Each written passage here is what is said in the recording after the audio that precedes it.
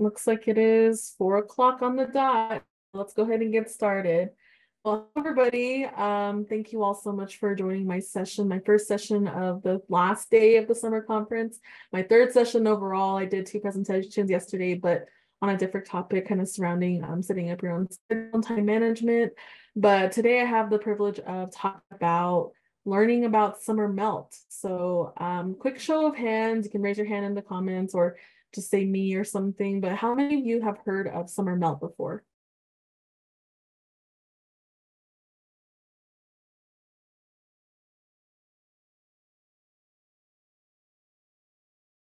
If you haven't, that's totally fine. That's what we're here for, to learn all about it. So, all right, let's go ahead and get started. Sheila hasn't, Deborah hasn't. Okay, that's totally fine. I'm more than happy to tell y'all about what it is today and hopefully learn something new today. So let's go ahead and get started. So let me introduce myself first. Oh my gosh, but ja, Adrianna, so Yinishek, Azofana Nishlank, Yani Bashashin, Zedishgivni Dash Chik, Oge Dashanale, Akotego E Dineson Nishle. Hello, everybody. My name is Adrianna. I am Navajo from Gallup, New Mexico. I am the Many Goats Clan, born for the Towering House people. And I am a college success coach with the American Indian College Fund. So I've been with the College Fund for a little over a year and a half now. So I am really honored to talk about this. And I also help lead the first year experience program with the College Fund as well. I went into a little bit about it yesterday if you were at my presentation, but the first program basically is supplemental programming for any self-declared first-year student in college. So that can be anybody who's coming straight from high school, the traditional route from high school to college, or non-traditional if they graduated college, had a job, or took care of their family, maybe went to college, didn't work out for them, so they left. Now they're going back into it again. Really, it's just a program for anybody who needs refresher or an extra help or resources to get through the beginning parts of college and everything. So how this all is relevant to the summer melt. This is definitely something that is growing as of recently. With a lot of the incoming first year students into college. So we'll get more into that as we get into the presentation.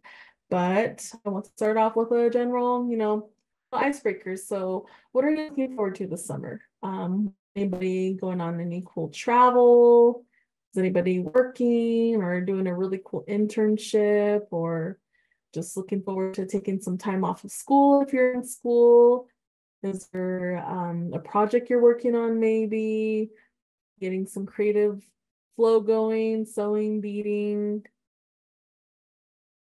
Caitlin, working as a medical assistant. Awesome. Are you just starting that, or is that like your current job right now? And you can come off mic as well. You don't have to just be in the comments, but if you want to comment too, that's totally fine. Yes, just starting. Actually, I started last week, so Oh, congratulations. good experience. Awesome. Yeah, definitely is an experience, but I'm glad. I'm happy for you. That sounds really exciting. Starting something new is always really exciting. It can be nerve-wracking, but definitely exciting in the end. So I'm wishing you well on that journey. Sheila taking some time off of school until summer classes start. Awesome. Being productive, getting your summer classes started. Rachel taking my niece to her first canoe journey. Oh my God, that's so awesome. I got to view one when I was in Seattle for one summer, and it was just so beautiful to see all the canoes out there on the water. Deborah, 8 credits in school, hoping to fish a bit. Yeah, definitely. I just went fishing this past weekend, and it was definitely, yeah, I love just being outdoors and everything. Christina, not taking time off, but we'll have a camping trip in July with my kids and taking credits. Awesome. Hey, that's something too. Being productive while you're still doing school and everything. And then also taking time to hang out with your family and be outdoors during the summer, right? So yay, definitely looking forward to hearing all of these and excited for all of you and your and what your plans are and everything. All right, so let's get into the can of worms of what summer melt is. So summer melt is a phrase that a lot of educators are starting to utilize, and it is something that we're starting to see more prevalent with the incoming first year students as they're coming into college. And basically it's recent high school graduates who are enrolled, planning to go to college. You know, they might have gotten accepted. They went so far as into enrolling in classes, telling the dorms they're going to be living in there, or, you know, just kind of getting their things set to go. But sometime during the summer, they do not attend, they do not follow through with that plan. So they end up, you know, being no shows, no contacts.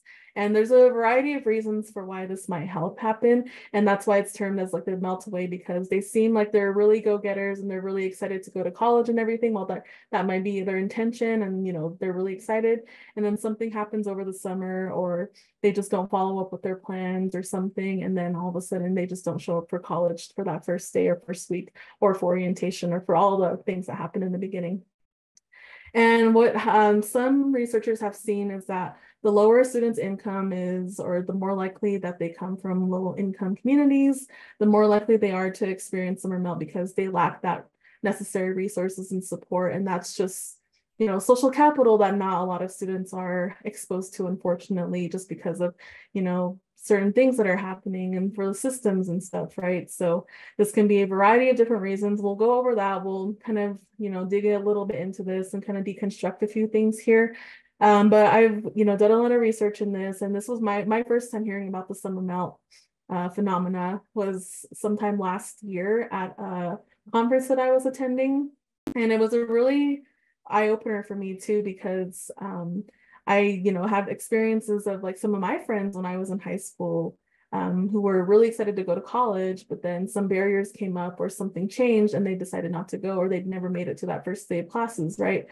I also see in some of the students that I work with as well. When I was, you know, working as an admissions representative, we had a lot of students who were excited to come. They had their admissions packets all ready to go. They were excited to, you know, go to orientation, move into the residential hall, start college and everything. And then we just never heard from them, or they never showed up to showed up to orientation or anything. So this has been a concern, you know, because we want those students who are excited and they want to go to college to follow up with those plans and everything. And there's a lot of different barriers and a lot of challenges that do come up that can lead to the summer melt. So we're going to go over that. So some students might have changed their plans, but the summer melt effect is the effect of numerous barriers and challenges a student may face, and not having enough support or resources to overcome them. Again, maybe they didn't have that support while they were in high school, or you know, a lot of the time you get told, you know, college is the answer. You need to go to college. You have to go to college if you want to get a good job and everything. You know, we hear a lot of this a lot of the time, but sometimes taking the steps that are going to, you know, that happen after you get accepted to college, there's a lot of different documents. There's a checklist and everything that you have to get done as well before you even start the first day of classes. So it's a month-long process, honestly. And a lot of people will say that summer melt does start sometime in February, but sometimes it can even start way before that, even so far as like when the student starts applying for college and everything. So we'll get more into that again. I have some scenarios we can go over, just like some real life stuff and some case studies that we can look at. But just a little bit of behavioral health again, and just to look over what might be the reason, what might be the underlying reason basically of summer melt, and why some students might have this affected with, or might, you know, experience this. So our intentions don't always translate into action. You know, we want to say that we're eating healthy. We want to say that we're getting a lot of exercise. We're making our steps every day. We're practicing our culture every day, being sacred and all that, right? But sometimes we're not always like that. We're people, we're human, you know, we make mistakes here and there. So sometimes you have those intentions that you want to do something great for yourself, but not every single time you're going to follow up with that. And there was the underlying, you know, message of that where you say, you know, oh, you got to be disciplined, or you got to make those like steps and everything to get there, right? But sometimes that just doesn't happen, and it does prevent us from following through with those intentions. And sometimes that can demotivate us as well. Then, you know, the more inconsistent you are, that'll kind of be like, okay, well, it makes it harder for you to kind of start over again, or to kind of do something new again, right? And then context matters often far more than we think. We always like to say, and I especially always like to in my programming as well, never assume that everybody knows what I'm talking about. And that those little things really do matter, because if you go so far as breaking down some terminology that you might be used to, you might be exposed to because you work with it every single day. So like in higher education, we're talking about FAFSA all the time. We're talking about credits, full-time status students, part-time status students, and everything. Like, yes, we're going to know automatically what that means, right? But there's going to be some people out there who this might be their first time ever hearing of those words or those terminologies. So it's up to us, to kind of break that down and never assume just that everybody knows that we're talking about. And those little, actions go so far, and they go miles, basically. They go, and a lot of students will appreciate that you do take the time to explain different things, because there's a lot of complex terminology when it comes to being in the higher education space, right? There's still some things that I'm learning and understanding as well. I mean, I don't work in financial aid specifically, but we do work closely, as being a scholar, as having our scholarships. We work closely with our scholarships team, and there's still some terminology that we're learning with them and everything. So it's always good to just, give context and to definitely give explanation where it's needed. Just because there might be somebody in the crowd or multiple people in the crowd who might not really understand where you're coming from. And then that kind of dings something in their mind where they're like, oh, I don't understand this. And then the intimidation comes of that too, where it's like, I can't even understand this, or I can't even read this, know what they're trying to say here. So how the heck am I going to continue in college and stuff? So there's some, underlying behavior health that happens around here as well. So just to kind of get a baseline level of what that is as we get more into this presentation. So there's a lot of different causes, and every single student is different in, the different challenges and difficulties that they might be going through. But here's some of the common themes that we see with those different summer melt scenarios and stuff. The biggest one being financial aid and other forms that a student might have to complete before, the matriculation, all the steps before they go and make it to that first day of classes and start college, basically. And we know financial aid is a whole monster in itself. It takes literally, I feel like, years and multiple, trial and error periods and everything to really understand, especially like if you're filling out the FAFSA form or other financial aid documents. And FAFSA itself, it's going through some changes. It's being improved. It's being what is it called, edited and everything. And the beginning part of the FAFSA this past year was a complete mess. And it was really important for us and like other educators and people in higher education spaces is to assure the students that it is not their fault if they're not hearing anything from, the government or anything regarding or updates on their FAFSA forms, just because it was a big mess in the beginning. Right now, it's definitely a lot better, and students are starting to hear more updates and more things, from their FAFSA and stuff. But it's all really confusing, especially if you're doing it by yourself. Like I said, summer melt does happen with students who are coming from low income, single income families and minority communities as well. So sometimes they might be coming in as first generation students, being the first person in their family to go to college or even to understand all of this, compared to somebody who has an older sibling or their parents or somebody, that they're close to has gone to college and is able to help them with that and everything. And then there comes school staff as well that comes in that can help, but not every single school has the capacity or like the manpower really to, deal with their student or to work with their students as far as getting the financial aid documents together. But, even when you get accepted into a college, and the financial aid office will send you a letter or an email of your financial aid package. So after you do the FAFSA, then it gets sent to the school, and then they get together your financial aid packages and sometimes give you additional scholarships with the school. And looking at all those numbers can be really intimidating. I can remember back when I was, first getting into college, I got sent like a 10-page letter, like a packet of all my financial aid information and all the things and awards and numbers and stuff. And it was really hard to really comprehend that, on top of trying to finish out high school, trying to, finish out your final exams and everything and focus on all of that. So it can be difficult and confusing for a lot of students. Seeing, the big sticker price of college, the cost of attendance, like the tuition, residential fees, all the other fees that come after, what are they called? Student activities or books and all that different stuff, meals, whatever, it's all those numbers can be really intimidating when you see the big sticker price and then, then you see the financial aid package or number that you're qualified for. And sometimes there's a gap between there, and then coming in as a first-time student, looking at all this stuff for the first time, you can be like, wow, how am I gonna, close that gap between these two different things? How am I gonna find more financial aid? How am I gonna find more funding to pay off whatever this big cost of attendance bill is and everything, right? So, it's hard for them to visualize that. And sometimes if you don't have that help there, it can be definitely intimidating. So then that can kind of help you fizzle. That will affect the student to fizzle out and then possibly not follow up and continue on with the college that they wanted to go to in the fall. Other logistical challenges too, anything that's happening in their personal life.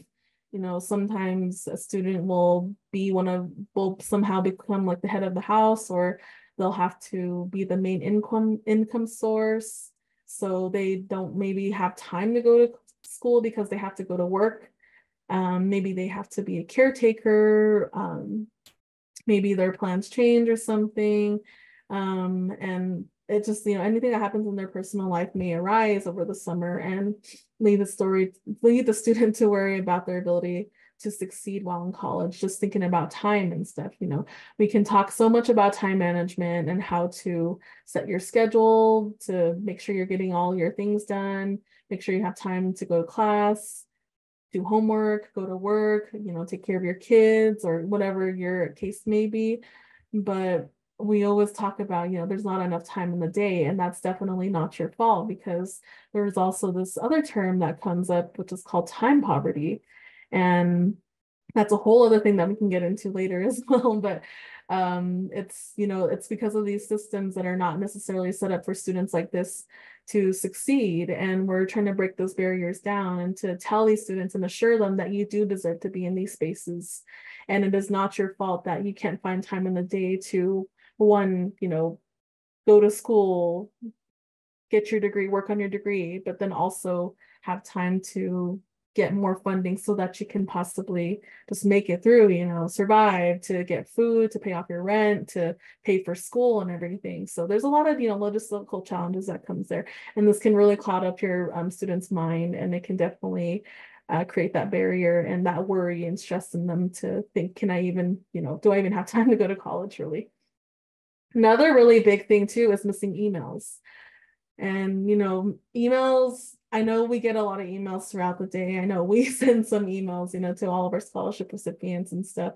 And there's a fine line and boundaries as well that you have to navigate with that when you're reaching out to students and everything. But a lot of the time, very important information is in those emails. And as soon as you're accepted into a school, you get assigned your school email, right?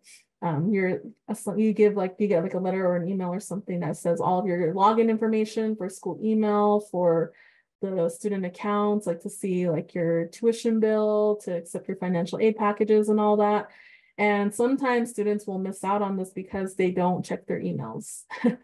And this is really important to encourage your student, to encourage the scholar to, as soon as they get that email, to log in right then and there. Make sure that they're checking their email very consistently, because that's going to be the biggest and primary way that schools are going to reach out to that student. And for any, important announcements, just to contact them regarding, important information, really anything. So definitely emails are one of the really big things that can also help, or that can also lead the student to becoming overwhelmed, seeing all those different missed emails saying, last reach out, or last time, last attempt, or, must be done, action required, you need to sign this, you need to call this, you need to accept this, and all that. And seeing all those different items, again, can be intimidating to look at. And then you might say, oh my God, I'm already behind. So then that can be like, I'm not even going to look at that. And then the student might miss out on something and then eventually not go make it to that point to get to college. So it's definitely something that happens, so definitely try to encourage and yourselves as well, like to really encourage students to look at their emails and make sure that they're making that routine or making that a consistent thing in their routine. And then like we were mentioning too, lack of access to resources. Most of the summer melt cases are coming from students who are low income or first generation students that have challenges navigating the whole college preparation process. And again, there's a lot of different things. There's a whole checklist of things that you have to do when you're getting ready to go to college: residential hall, financial aid package, finding more funding, finding more scholarships, like a bunch of different things, right?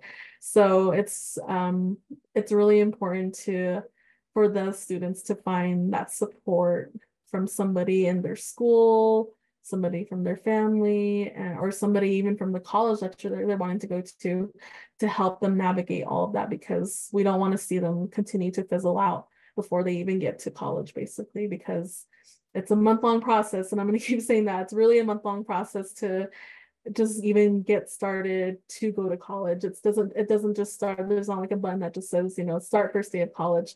There's multiple steps that you have to take when you're going to college. So let's take a little break and let's do some reflection as well. So learning a little bit more about summer melt. Think about your own journey. What were some hesitations you have or had through the college preparation process? That very beginning when you applied and you started getting communications about all the different things, the different checklist items that you needed to do. Were there any hesitations you had? Were there any, like, ooh, I don't know, like, am I really able to do this? Or maybe some of you were affected by summer melt. If you're comfortable to change or to talk about that, that'd be awesome. But yeah, type your answers in the comments, or anybody feel free to come off mic if you'd like to.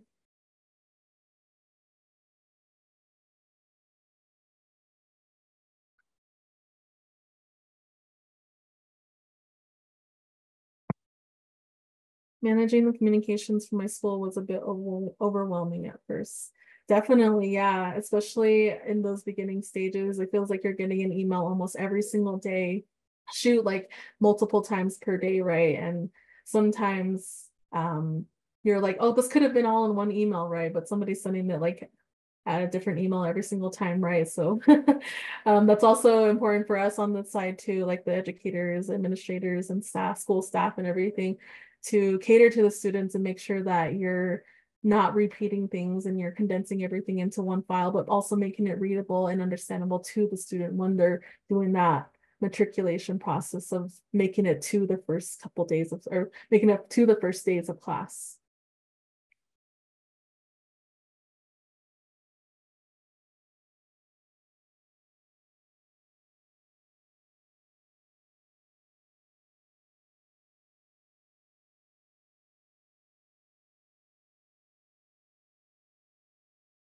Anybody else want to share?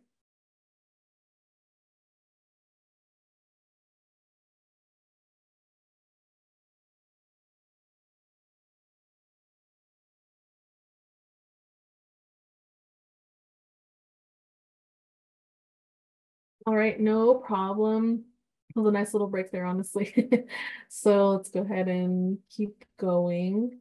So now let's go ahead and take a look at some scenarios. And this is just going to be like example case studies, I guess, where you're going to see some cases. It's going to define or describe a student that we're looking at. And we're going to go over like solutions on how to help this student, what could have been done. And then we can also take some suggestions from you as well, if you have something in mind that would help the student better. So we have 3 examples, I believe. So, oops, excuse me. Student A is on their way to graduate high school and is planning to attend University of Oklahoma in the fall. So they were accepted already and they're just, waiting it out to graduate high school. Student A will also be the first in their family to go to college. So that will make them a first generation student. And over the summer, they do get their financial aid package letter, and it's pretty lengthy and the terminology is hard to understand. So this leads the student to become stressed on their cost of attendance compared to how much financial aid they are receiving. And this leaves it up in the air to the student where they don't know, they don't have any support or resources or even the knowledge on what they can do to lessen that cost or to even where to find the funding to pay off the college, basically.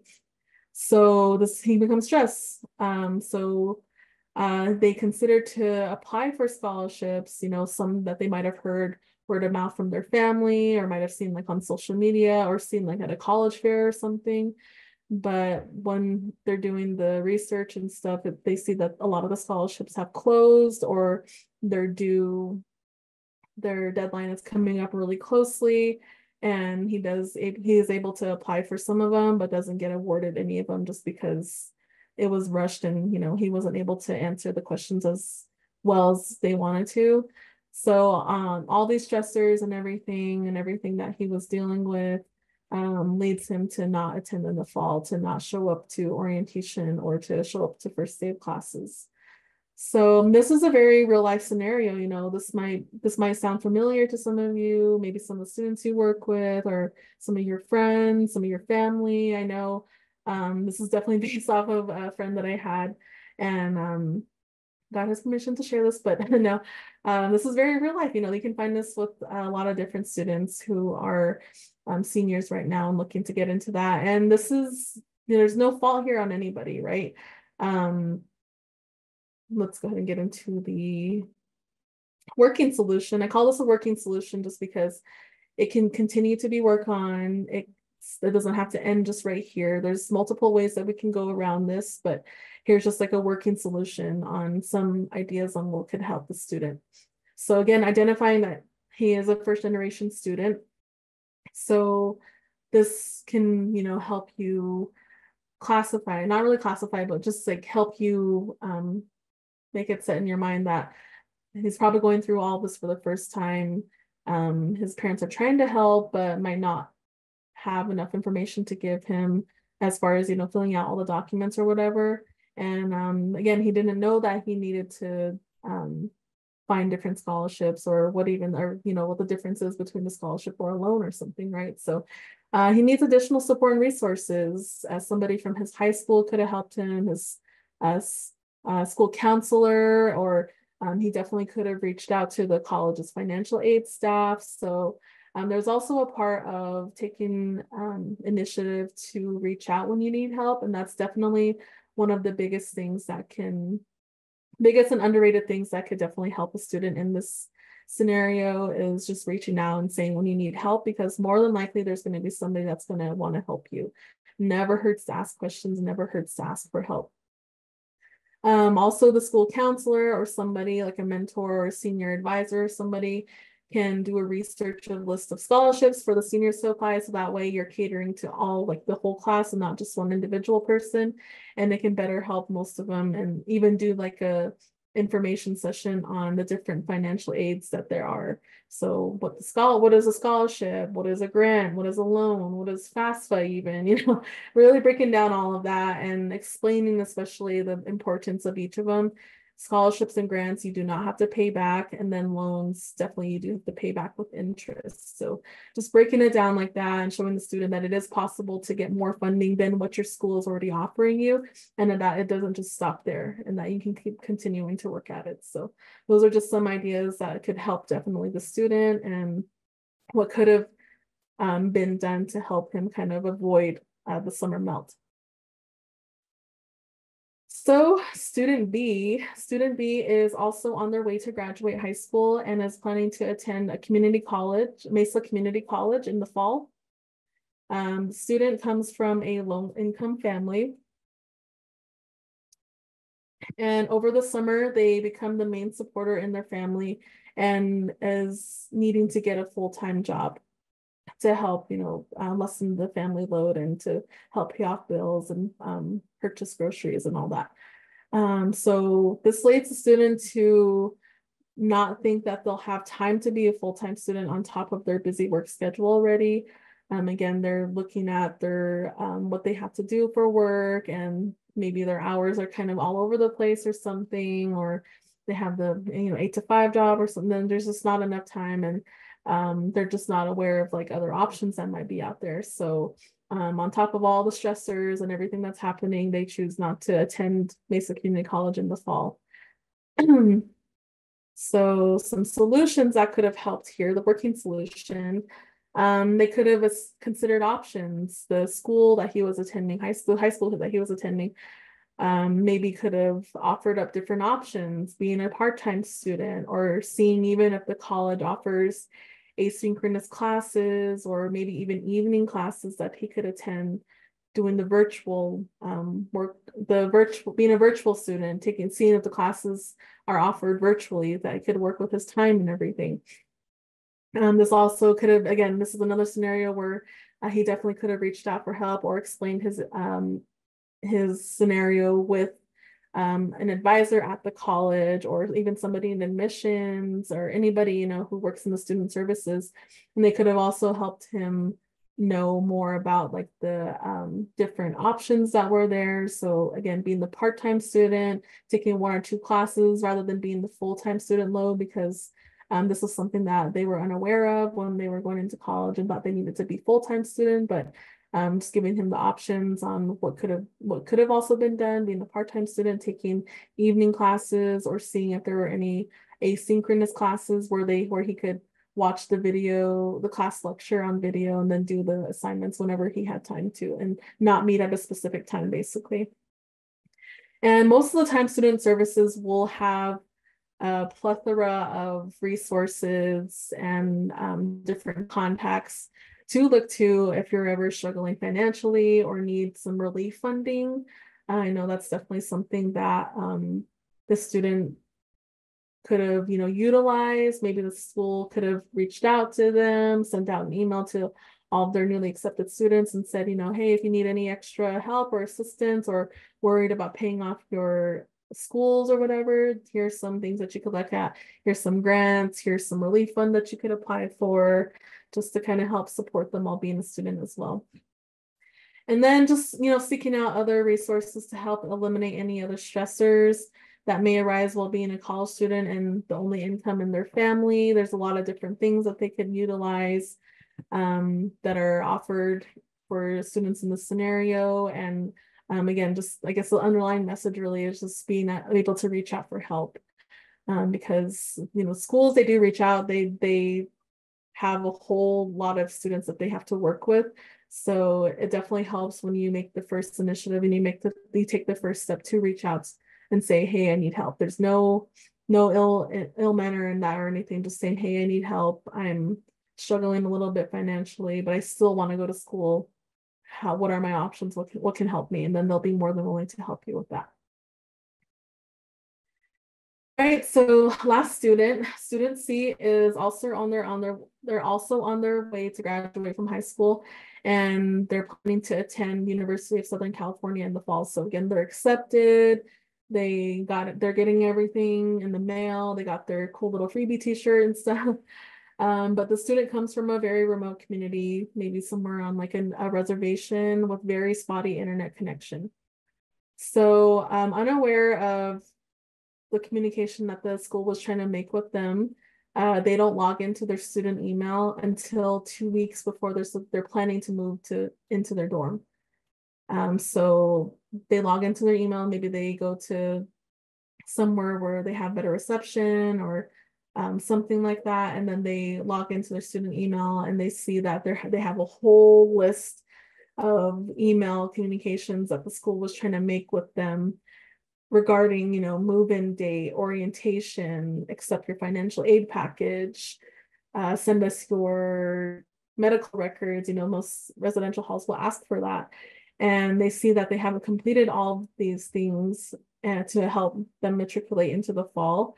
And this becomes a big stressor for them because they feel like they're already behind and they're saying, oh my gosh, I didn't even know about all of this until I just checked my email. So now maybe they're calling up the school, and most schools will be really helpful with you, and hopefully they give you a little bit of leniency, but that's not the case most or some of the time. Sometimes they'll say, I'm sorry, you needed to do this by this date.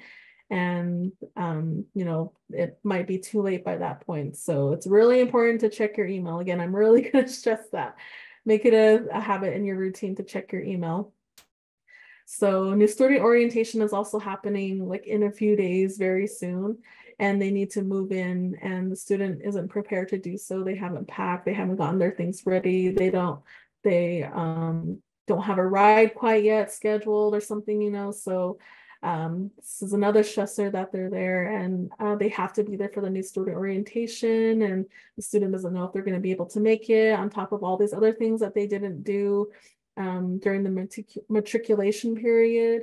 So they just decide not to attend in the fall, and they're no show at the new student orientation. So, this is, and again, all of this is really real life scenarios, and it's definitely something that we'll see with different students, and some will have different cases, similar cases, coming from different backgrounds, different places. So with this student, the working solution could be high school exit surveys. This is something that I haven't brought up yet, but it's becoming more utilized with high school senior advisors or school counselors to do a high school exit survey. And this is just to ask really important questions, and also give reminders to those graduating seniors who are planning to go to college in the fall, and making sure that, they're kind of getting through those checklist items. Have you logged into your student email? Have you received any communication for that matriculation process, getting ready to go to college, like new student orientation, all the documents you need to send for residential halls and stuff. They can also ask, have you set a time, I'm losing my train of thought. Oh my gosh. Have you made an appointment with your academic advisor? Have you visited campus yet? When is your move-in date? Are you planning to live in the residential dorms? So even though they're completing high school, though the relationship doesn't just end there. To help combat the summer melt, the high school, the senior advisors, school counselors, or whoever's, working with those loads of students, can definitely continue that support and that mentorship as they're going out, and utilizing that exit survey data to see what they can address with the students, and maybe even hold a session where they can help the students find their login information to look at the emails and explain the different things that are there and why they're important and why they need to be completed.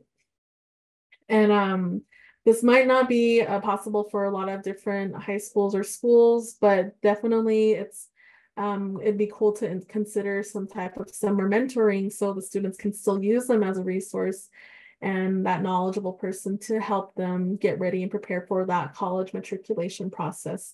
Again, getting ready to go into that college for the first time. And also communicate to the students the importance of locating big dates and to look out for. So again, when the new student orientation is, when do I need to be there on campus? When do I need to move in? When do classes start? When do I need to sign off on or when do I need to accept my financial aid package? When do I need to submit my application for this scholarship? And because again, there's so many different things that are happening on top of trying to focus on graduating high school, working on all these documents as you're getting ready to go to college and stuff, and then some other external things that may be happening. So help your student out as much as you can, help somebody out as much as you can to give them a little bit of mentorship and say, hey, I went through this before, I can try to help you here and there, and then kind of explain a few things here, because any help, I'm sure, is definitely very appreciated by these students, because it is a very long and complicated process for most, honestly. It was hard for me. So here's some other solutions we can consider that maybe have not been mentioned here. And again, if there's any that you also would have done as well, you can definitely put it into the comments. But being active in your students' college preparation journey, this can be for parents, for older siblings, for grandparents, other family members, staff, school staff, or somebody. Being active in the student's college preparation journey definitely will help. And it's, even though they're going out into the world for the first time, they're going to be going into college, learning how to grow up, how to become an adult and all that, and work on all this and be independent and stuff and learn who they truly are, like, grow into themselves basically. They still need that mentorship, and they still need that guidance from somebody who can be there to help them. And it doesn't have to be, leading their hand or doing every single thing for them, but just showing that you do care enough to be a part of this journey, and showing that you want to be there to support them, even though they're going off to college and going to be on their own and all that. It's definitely very important to be that active person in the student's life and to help them where you can. And even it might be a learning process for you too. You might know something, you might know, like, oh, I can help you with the financial aid part. I have those documents. Or, oh, this is what I would take when I move into the dorms. This is really, you need flip-flops, because if you're going to be like in communal showers, make sure you're taking flip-flops and all those different things, right?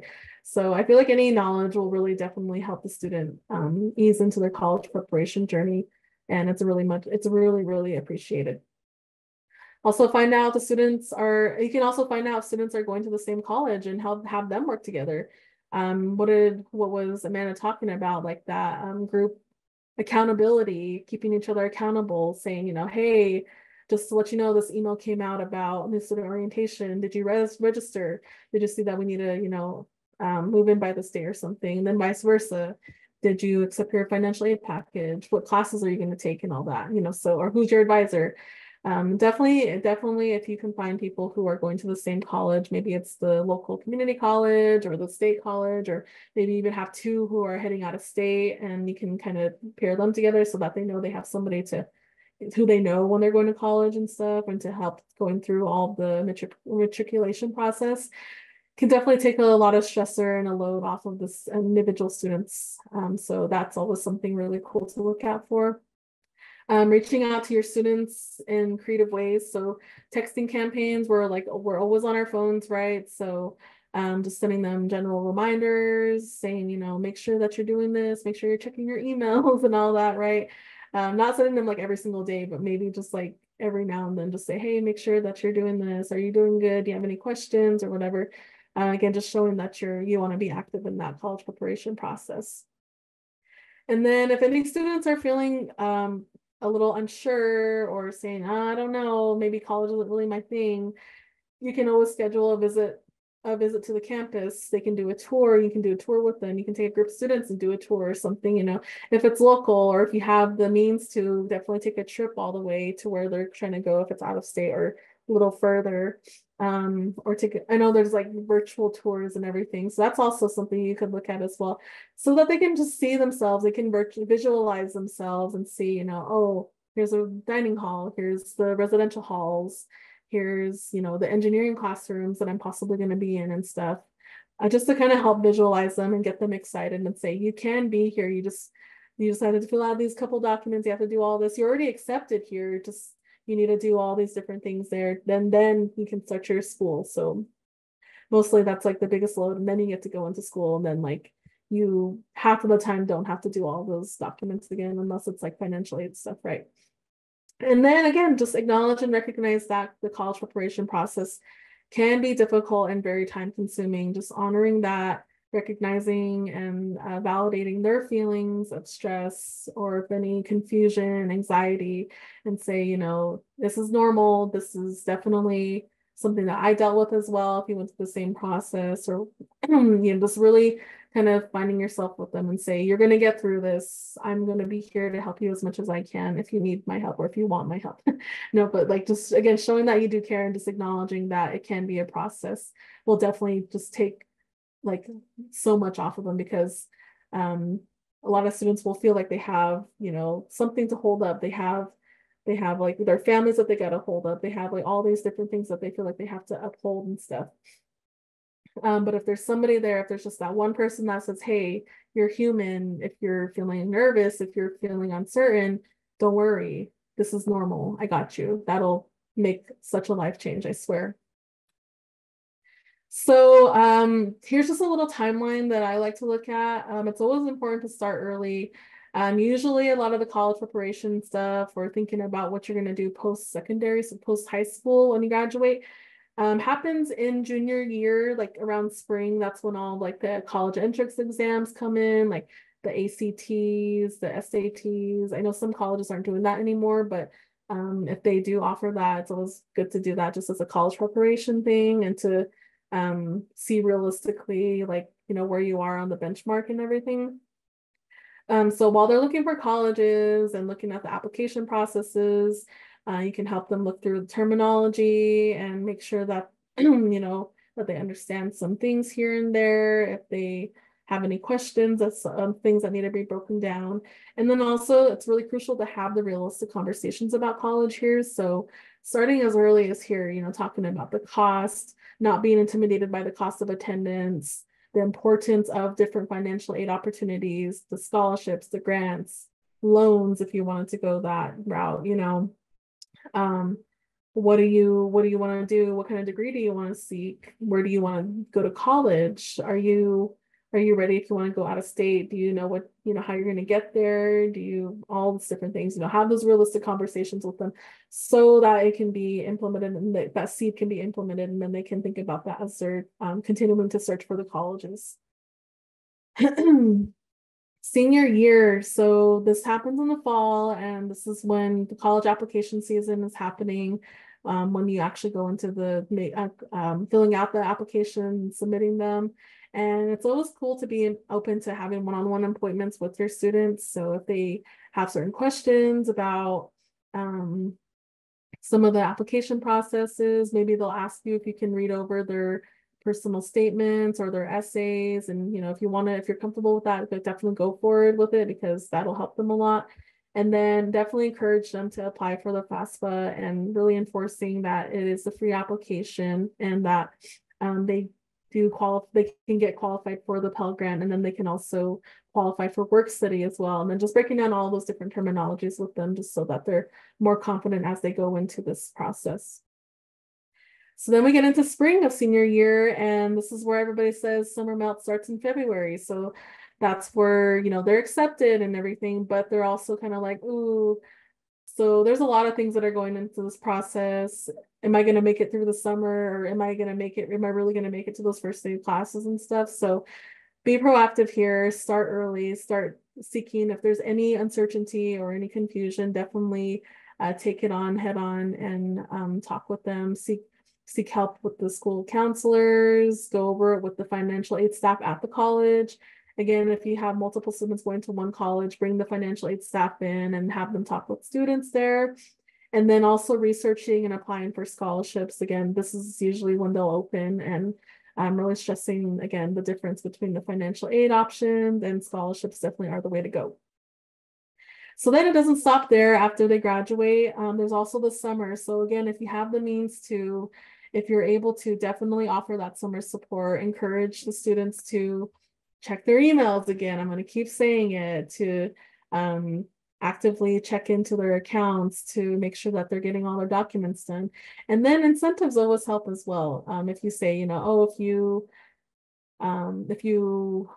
see, if you make an appointment with your academic advisor, we'll send you a $50 gift card or something like that, just showing that you still have that ongoing support even after they graduate high school, just so that they're able to avoid that summer melt and to have that support to go into the matriculation and eventually get into the first day of college. Then you can leave them alone. I'm just kidding. But yeah, that's pretty much it. I hope that you learned something new and there's some things that you want to take away here. But I'll leave this open right now. If anybody has any questions, comments, thoughts, anything that inspired you here, if you want to share. Is there another method that helped you or another student avoid the summer melt that you saw work or that thought was interesting? And if you experienced summer melt, how did you overcome it? How did you navigate it, or where did it start basically? But yeah, if this, you don't have to answer them, you can just I'll leave it up to you if anybody wants to come off mic or if you want to type it into the comments. But yeah, that's pretty much it. I do have my contact information here. Thank y'all so much. If you want a copy of the presentation, I'm more than happy to send it to you. If you have any questions or anything, definitely reach out to me. I'm more than willing to help you. But yeah, I'll leave these up here. But yeah, thank y'all so much.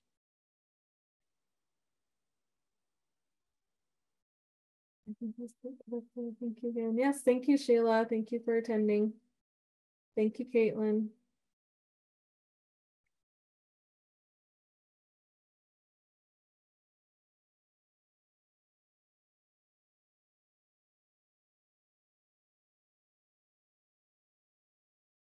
Thank you, Sunisia. I hope I'm saying that right.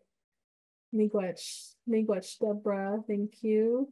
Yeah, I think we're at time too. So if you want to go ahead and take your break until and get ready for the next session, you're more than free to log off, go stretch, go get some water or something. But yeah, thank y'all so much for attending, and I hope you all have a great second session. And thank you so much for choosing to come to this one first. So thank you. Have a great day.